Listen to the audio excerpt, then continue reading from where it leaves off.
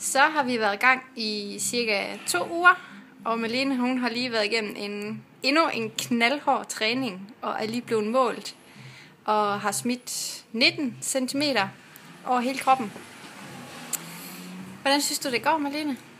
Jeg synes, at det går rigtig godt. Jeg er glad, og jeg synes, at det er fedt at komme ned stort set hver eneste dag.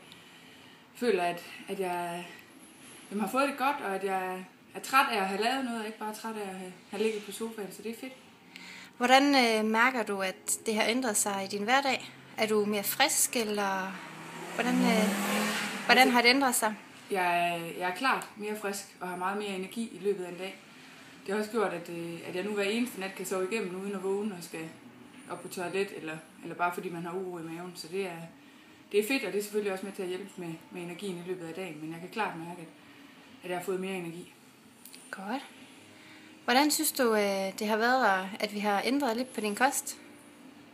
Jeg synes, at det har været spændende. Det har også været svært til tider.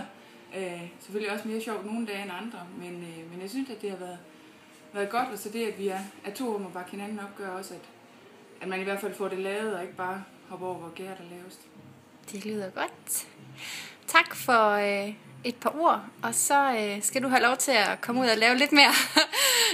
Så tak.